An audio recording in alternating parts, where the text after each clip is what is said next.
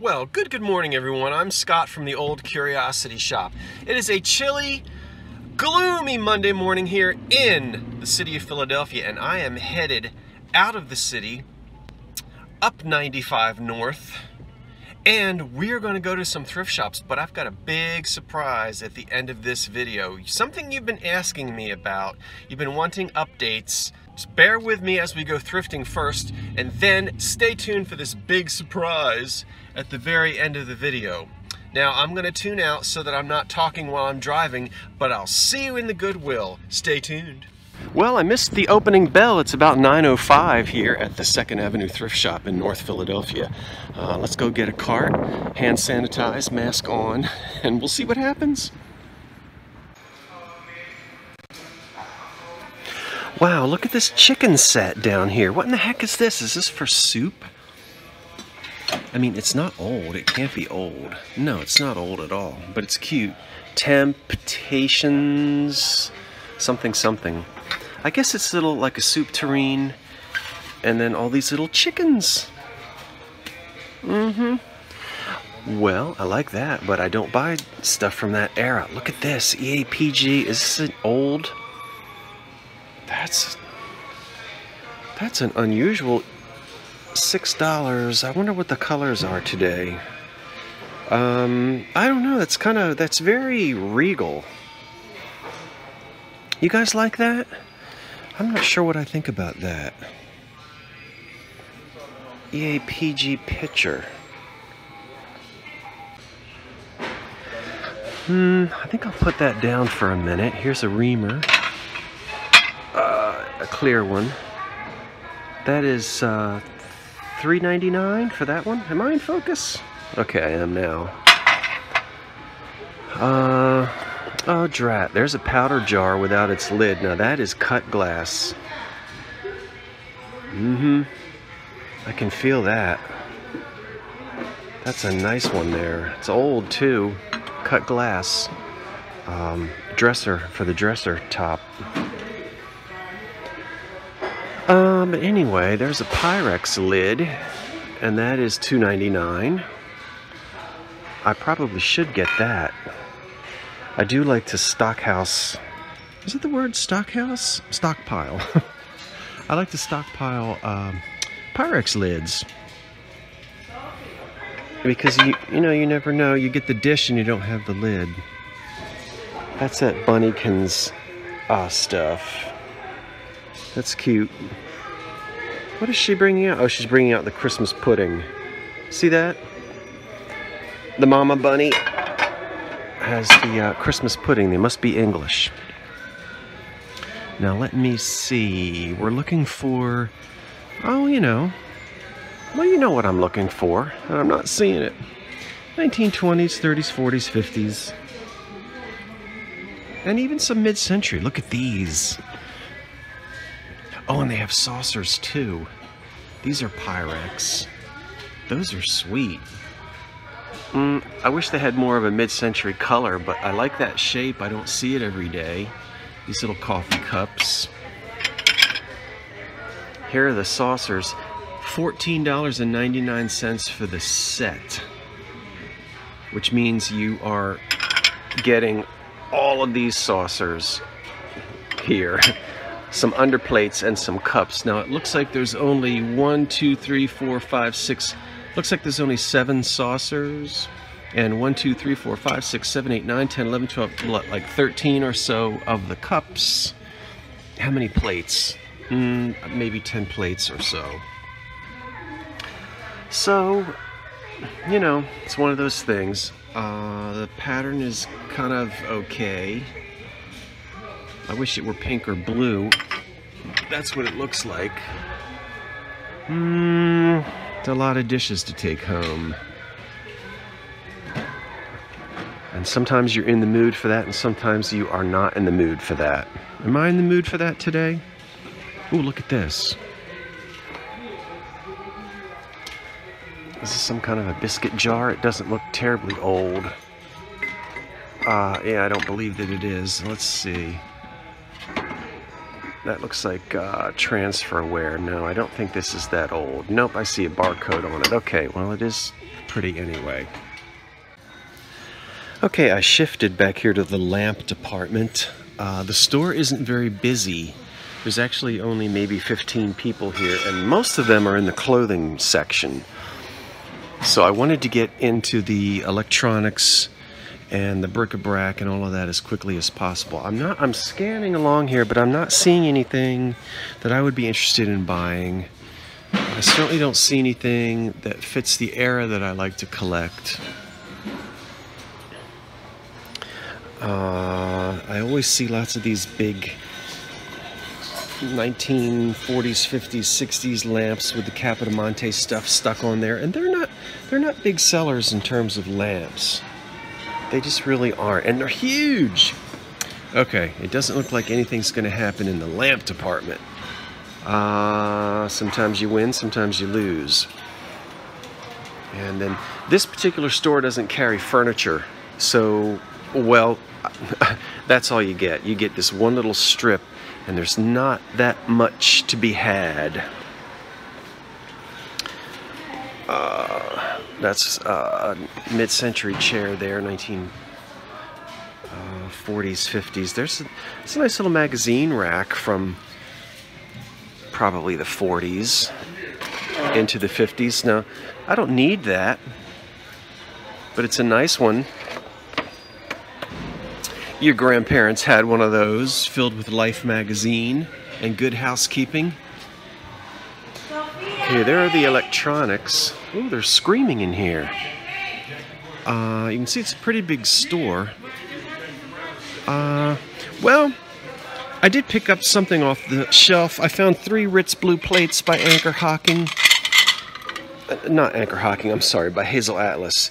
And it's $3, so it's $1 per plate. This is not a big deal, but these date to the 30s, these cobalt blue plates. And it's not the modern tone pattern. I can't remember what that is. I'll look it up when I get out in the car, because I have my travel size depression glass book out there, because, I don't know, the older I get, the more of these patterns I'm forgetting. But it is 1930s Ritz Blue Hazel Atlas. Let's go back and look again at the... Oh, no. What about you? I mean, if it's clean... No. That's not my size anyway. Oh, dear. Well, over here in the glass vase department, unfortunately today we have the typical array of florist vessels, which we see.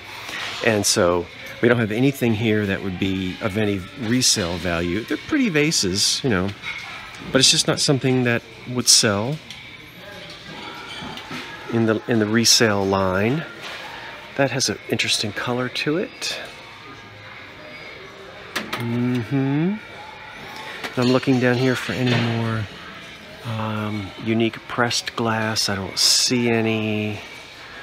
That piece is not old. Let's look at...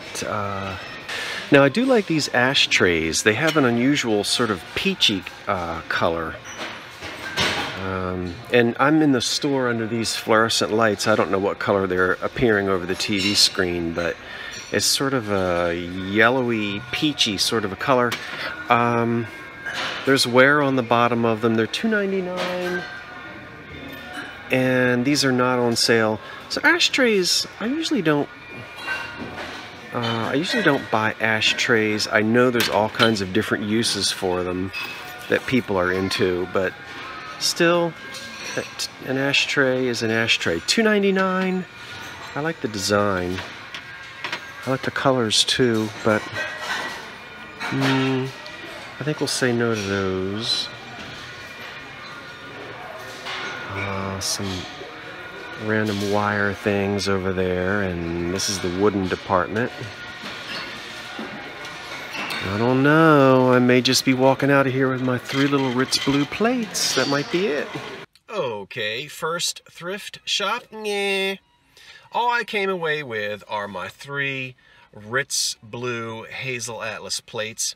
And thanks to a subscriber who several months ago sent me the pocket guide here, which I keep in my glove compartment, I quickly looked it up and found out the Aurora pattern. Now, the Aurora is one I don't see that much. Not great value, but somewhere out there, somebody is collecting Aurora by Hazel Atlas. And it's a 1930s pattern. I think most of the time I find the modern tone. So $1 per little plate. I decided to leave all that Pyrex there. Now, the thing is, you know, there were only, what, 7 saucers and like 20 teacups, so I could have put a little set together of maybe 6 with the 6 underplates, saucers and the cups for $14, but I just, as I said before, sometimes you just don't want to lug all of that stuff home. You have to have storage, and there's a lot involved in shipping and packing all of that, so I sort of just left it there for somebody else to discover. Okay, so now I'm going to have a sip of this, and I'm in my parking lot waiting for my Restore store to open. I've moved to another area here, and I've got about 5 minutes, and we're headed into the Restore. So I stopped and got a coffee, but I always travel with my own ginger snaps.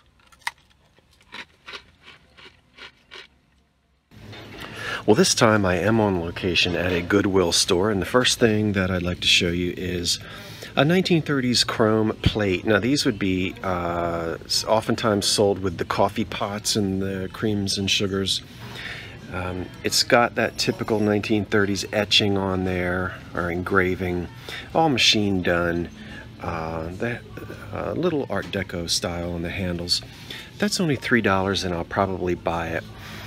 Usually these don't survive with the coffee sets, and I like these, and I can always match them with coffee pots and creams and sugars. So it's probably Foreman or Farber. I'll stick that down in there, and then I also see the little cocktail stems here in chrome. But they're asking too much for this. That's $7, and I can actually find these cheaper than that. 1, 2, 3, 4, 5. There are 5 of them. And they came with those cocktail shaker sets that were so popular in the 1930s.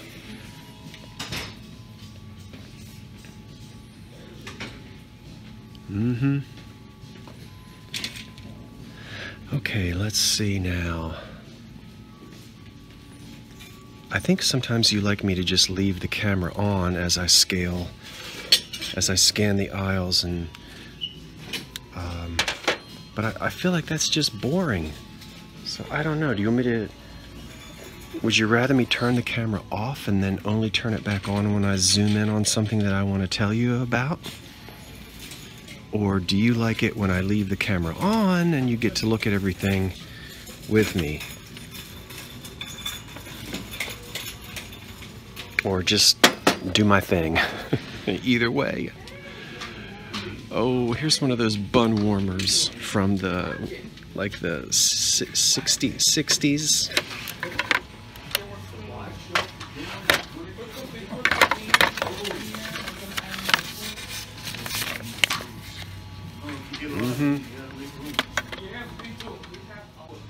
Okay, take a look at that. Now, is it Wedgwood or not? Of course it's not Wedgwood. You knew that already. But it's in the Wedgwood style, isn't it? Well, it's made in Japan, probably before the war. They did a pretty good job on it. We just have an embossed Japan mark on the bottom, you can see right there. There's no damage on it, and it is $5. I would sort of guess that this piece would only sell for, well, it might sell for $15 or so. So there's probably a $10 profit in that. And that would be easy to ship. $5. Yeah, this is what I go through when I'm trying to decide if I'm actually going to buy something or not. Let's think about it. I think I'll put it in my cart and give that some thought. Okay, quick review. The Restore store is closed on Mondays, and I had forgotten about that, so poo-poo.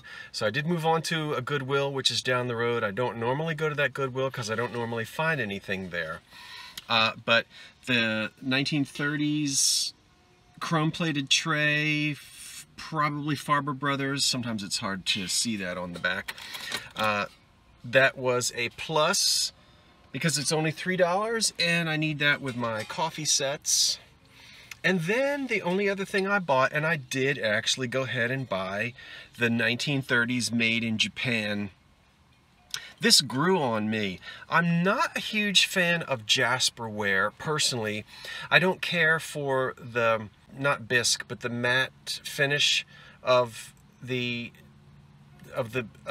pottery itself, and a lot of times it gets dirty. It seems to pick up fingerprints and dirt and whatnot. It just doesn't speak to me. That one was speaking to me, and it said, hey, take me with you. So I actually like this better than Jasperware. Made in Japan in the 1930s, very low fired, sort of like almost a paste. Yeah, not a porcelain, but a very low-fired, soft kind of a ceramic. $5. It's got crazing on it. I think that's got some character, and it should sell for, you know, $15 or so. So okay, there's a $10 bill profit in it. That'll pay for my coffee and bridge fare. Look, look, look! Who remembers this? I think it's that Dixie Dogwood Dixie, is that right? I had several pieces of it, oh, maybe a year ago, and my former college roommate, who I haven't talked about in a while, I sent him a picture of it, and he said it was so ugly it would make your food taste bad. Now, and he's a Southerner, so don't get mad at me. He's actually from North Carolina. I don't think it's that bad. And I ended up selling several pieces of it to some lovely folks in Texas. But isn't it funny how we all have different likes and dislikes? What floats one person's boat will sink someone else's boat. That makes the world go round, the spice of life. I didn't buy any of that because I just didn't want a whole bunch of dishes. Now, don't be fooled by this. I think this stuff was made and sold can be bought at the IKEA store. And boy, it sure does look like something from the Depression. And it looks like the amethyst glass that Hazel Atlas made. And it's sort of has a 1930s look, but that stuff is not old. Seems to me I remember that's something made by IKEA. So wandering around in this particular store, then I left that shop and went to another one. Ooh, the 1980s. Let me feather my hair and get out my Cyndi Lauper records. Who had this? No, my parents were more of the colonial revival type. We didn't have that. But look, speaking of colonial revival, right next to this 1980s dining room furniture is this poor little sewing stand. Not the Martha Washington style, but a variation on it made out of mahogany. And they wanted $25 for it. Look, it's got stuff inside. What do you call all of this little stuff? Is it notions? Sewing notions or accoutrement? I like saying accoutrement. You know, it makes me sound sophisticated. Ooh, now sometimes you'll find a silver-plated or a sterling silver thimble. No, I didn't see any in there. There's a drumstick. No, that's how you darn your socks. Oh, does anybody sit in their big old club chair at night darning socks like that out of your little mahogany sewing stand? I think we just throw them away and buy new ones. Well, surprise, surprise, surprise. I mean, what is typically a really junky, this is a Salvation Army And I'm usually at Goodwill and 2nd Avenue thrift shop and small independent thrift shops around the Philly area, but not usually at Salvation Army like I am today. But anyway, I ran in here. The only thing that I find in here are 4 grill plates, and this is in the cameo pattern, also sometimes called ballerina. We'll get them outside and I'll try to zoom in on them, but it's a pattern that most of you are familiar with because it's got the little dancing ballerina girl.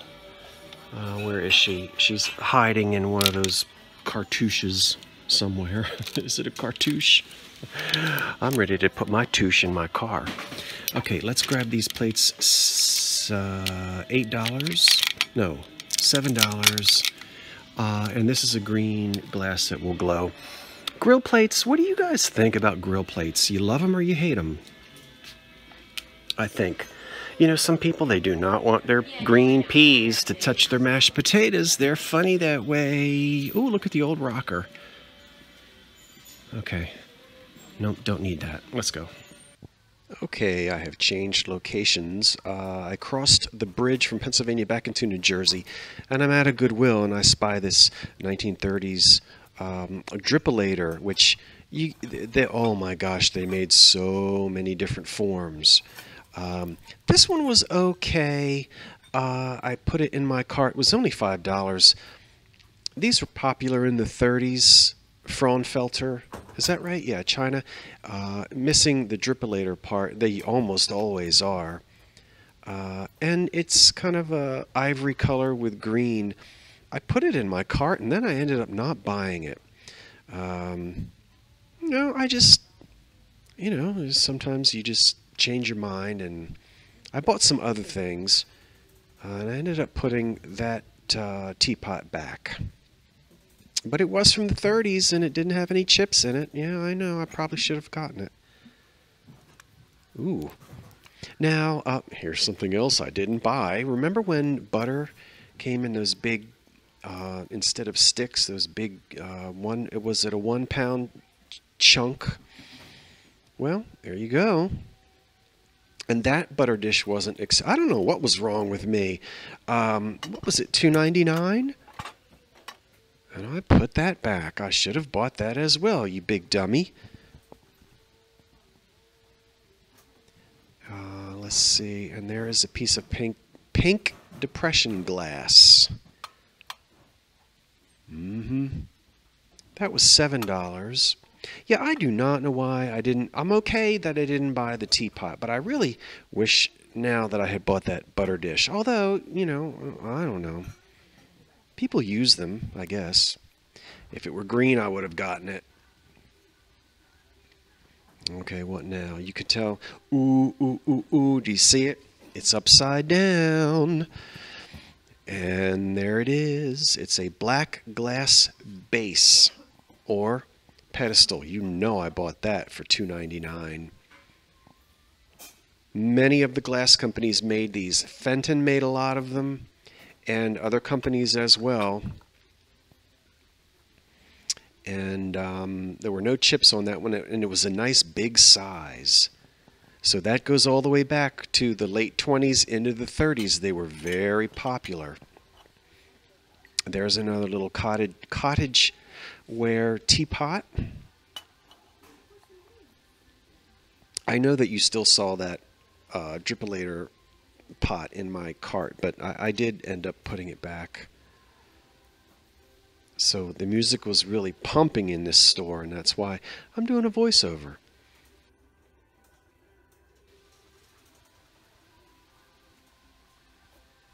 Ooh, a tumbleweave. You know what a tumbleweave is? I didn't say tumbleweed. I said tumbleweave. This tin caught my eye, but I was fairly certain it was a reproduction, and it is. Okay, some just random 1930s creamers. Well, that sugar bowl rather. That's a nice one with the etching and the encrusted gold, but just one. That makes me think of Imperial glass or maybe Jeanette with that iridescence on it. What is that? Oh, Italy. I thought maybe it might be a Japan piece. Turned out not to be. These are usually Westmoreland. And I think when I turn it upside down, we'll see the Westmoreland, an old sticker on there. Is that what it says? Yeah, Westmoreland. So, milk glass, a variation on the bride's box, or bride's basket. It's got grapes on it, and it has a gold decoration. It was okay. That, of course, is missing its wooden top, a 1930s Japan salt container, salt keeper.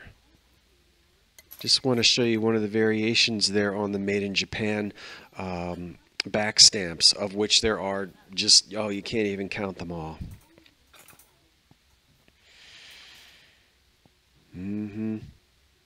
I did find, let's see, yeah, I found something in here I didn't film because I'm doing research on it, and that's coming up this week. You're going to see that in a haul.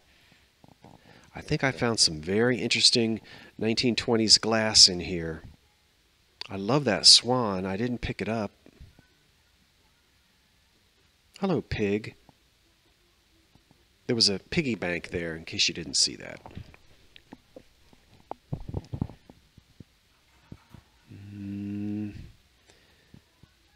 Typical vases here from florists. Well, I didn't get it. It's milk glass. No mark on it. That's a quote-unquote older piece. And then I just wanted to look at a grill plate in the typical blue willow pattern, but I liked the back stamp on this. This is one I hadn't seen before. Ideal grill plate, made in the USA. $5 for that one plate. And then, not really flow blue, but a souvenir plate, probably made in England. A lot of these were. Yes, it was.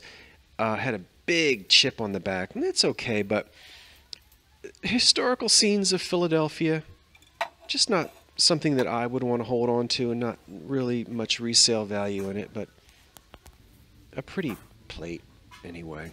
Oh, look at this. Now, I didn't see it at first. I can't wait to try to find out who made it. Doesn't it have a 3D effect? Look, there's silver overlay on the top, but then they cut those stars on the back and did the black. Oh, wait till you see this. Wait till I show it to you again. Now, sadly, it's missing. This would have been an underplate for a cheese and cracker, and it's missing its cheese compote.